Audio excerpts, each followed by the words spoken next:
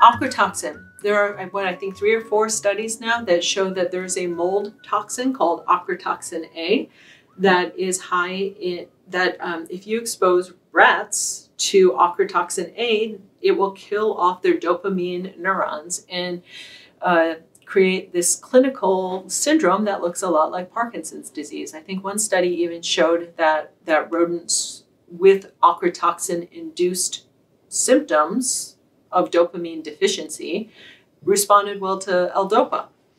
So you would think the next logical step would be to go running to patients with Parkinson's and ask, do they have higher levels of ochratoxin? That's the reason we just sacrificed these rats, was to find out if ochratoxin could be responsible for hurting dopaminergic neurons. And the scientists concluded, yes, there was a huge link between ochratoxin exposure and loss of dopamine neurons.